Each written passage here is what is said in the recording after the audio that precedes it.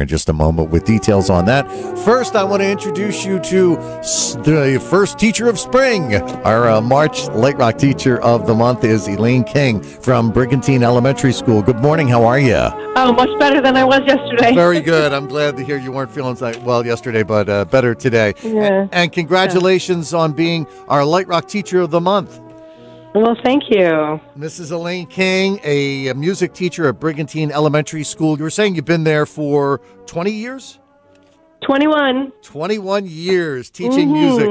Your nominating email comes in from Jill Tate, the mom of several of the students that you've had over the years. I guess you have Ashlyn now, and you've also taught Lindsay and Lauren. And Jill writes, we nominate Mrs. Elaine King because she inspires my girls and all the children at Brigantine Elementary to enjoy, love, and play music. She uses a multicultural approach to teaching the children instruments, song, and dance.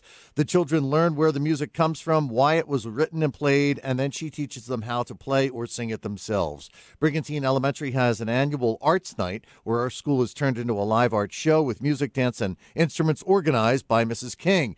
Besides this amazing production, Mrs. King also offers ukulele and guitar lessons to all interested students. We are blessed to have Mrs. King at Brigantine Elementary and her gift of music in our school. Please consider her as the Lite Rock Teacher of the Month.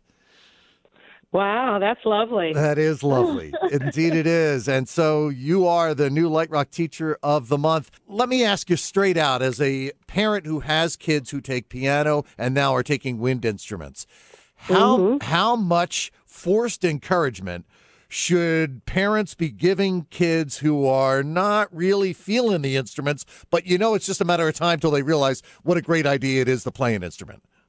Boy, that's a tough one because I went through it as a kid myself, but it was worth it when I hung in there. And so I guess maybe I would say, give them a period of time and say, you're going to love this if you hang in there. But if they don't practice, they're really not going to like it because they're not going to feel successful. It sounds like you bring a real energy and obviously a passion to it that is probably very inspiring to the kids.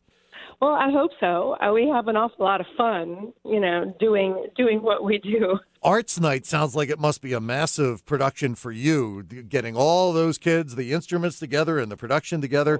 Do you do all that by yourself? Oh, heavens, no. Okay. No, actually, the art teacher that I work with, Terry Gregg, is she's really the organizer as well as the art teacher, but she just papers the walls with every piece of art that the kids do, and we have probably about over 1,000 people that come through the school on Arts Night, and they see the artwork and the dancing and the singing, and it's a great evening. That's great. Well, as our Teacher of the Month, you won a membership to Island Gym, a fresh fruit arrangement from BF Mazzio, a $50 gift card to Hamilton Mall, and a pizza party from Capri Pizza and Grill in Northfield. And Ashlyn Tate is in the running for a $2,000 scholarship that we will award at the end of the year. You sound like you're doing a great job, so keep it up. Thank you so much. We are still looking for 3 more Teachers of the Month to round out this school year. So if you know of a teacher you think is doing an excellent job with your son or daughter, let us know at literock969.com.